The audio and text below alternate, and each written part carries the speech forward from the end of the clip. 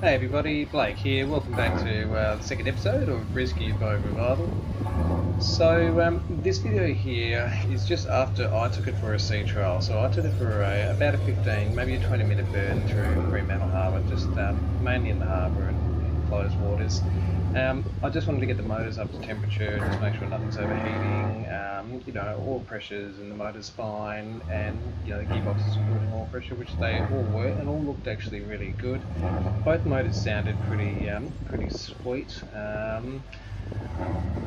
When we first started up, I think it was the starboard motor, and you can sort of saw, like you saw there before, it was a little bit smoky, but once the boat got up to temperature, the smoke actually went away. I have been told the Cat 3208s are a smoky motor, but you know, who knows.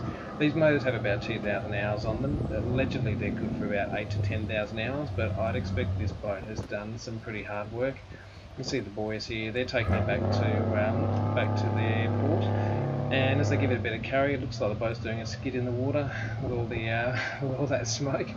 But yeah, look, I mean, a lot of this work the boat would have been doing is short, sharp work where it, you know, it started up, it rips out to pull in a line from a boat that's come into port to tie it up to the dock, and then it shoots straight back. So it will be interesting to see the state of those motors once we can get stuck into them, even though they're fairly low hours since their last rebuild. You know, we just don't really know what we're getting. So it was at this point that I went back to the company that was selling the boat, and we crunched the numbers and eventually did do a deal. And about a week later I had the boat lifted again to be put on the hardstand. So it was pretty exciting. I think at this point I was really excited to get stuck into this, but I think like anyone who's just bought a new project and jumped into a much bigger boat than they've ever had before, the anxiety was up there a little bit, just wondering what the hell I've got myself into. So the boat was coming out. You notice the hull is actually relatively clean, because we actually had it sprayed down previously with a high pressure hose when I was inspecting the hull. So we took it out again and just gave it another hit with the hose, just to get the areas where the slings were on previously. The slings had been moved a little bit to get the areas they couldn't get. But overall I was actually pretty happy with how everything looked below the waterline the first time. And now she comes out to be put onto the hard, and hopefully when she goes back into the water she will be a much brighter, happier girl. So yeah, look, I think at this stage I was definitely in the grin phase. Like, it just didn't matter what happened, I just couldn't stop smiling. So it was really cool. But I had to keep keep telling myself I've got to have realistic expectations here, because at the end of the day I didn't pay a lot for the boat, and if each of the motors started and ran without throwing a rod or dropping oil pressure, I was really having a good day. So it was just up to me to get on top of all the maintenance that had just really been let go over the last 2 years, and pray that I don't come across anything that was just really nasty or terminal to the boat that just made the whole project an absolute write-off financially. But so far we haven't come across anything that we didn't really know about already, and yeah, very exciting stuff. But the old girl does look great, and the more I work on it, the more I really do love it. So it's definitely grown on me, even more so than when I first set eyes on it. Alright, here she is on the hard, finally.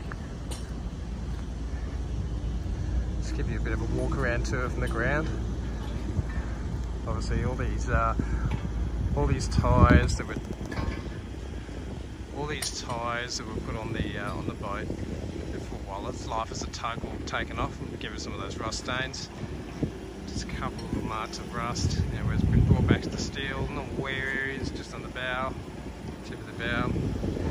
So bottom paint, the anti-valve actually isn't too bad, but there's obviously been some sort of electrolysis. You can sort of see it runs along the weld, so we're just going to have to take those back. It's good that nothing's there's no bare metal with any of these patches. It's just been taken back to some of the original primers and some of the early edge primers. So we'll stand that right back and see what we're dealing with, but just that stuff will just all be epoxied over and anti-fouled over. Some of these old skin fittings, a lot of these skin fittings are redundant, but we'll just get the needle gun on those and get it back to bare metal, prime it and paint it again, get rid of that.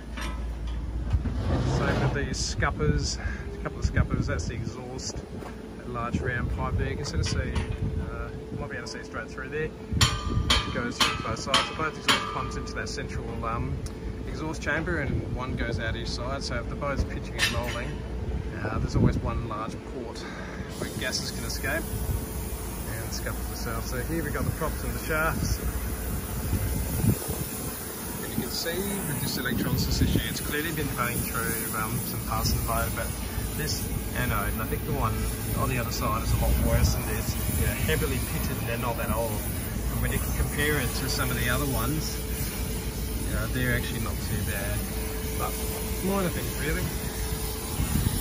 The A support for the prop.